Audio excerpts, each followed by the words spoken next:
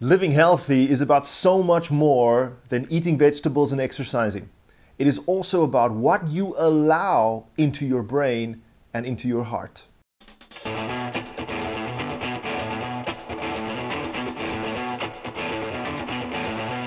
Proverbs 4:23 says, "Guard your heart above all else, because everything you do flows from it."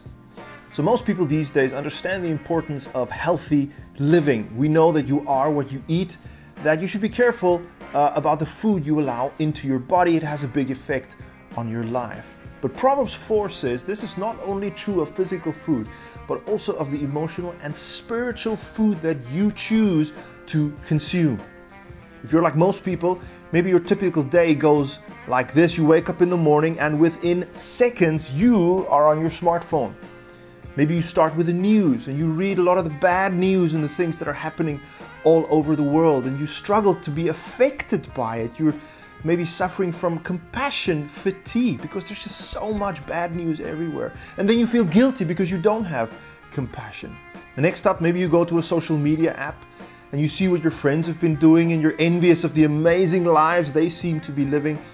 And next up, you go to the internet and you read articles that were written to manufacture outrage, to get you upset and angry about things. And at the end of the day, as you get back into bed, you've spent 16 plus hours staring at screens, feeding yourself negative emotions, emotions of anger, of guilt, and of envy. Don't you think we need better voices?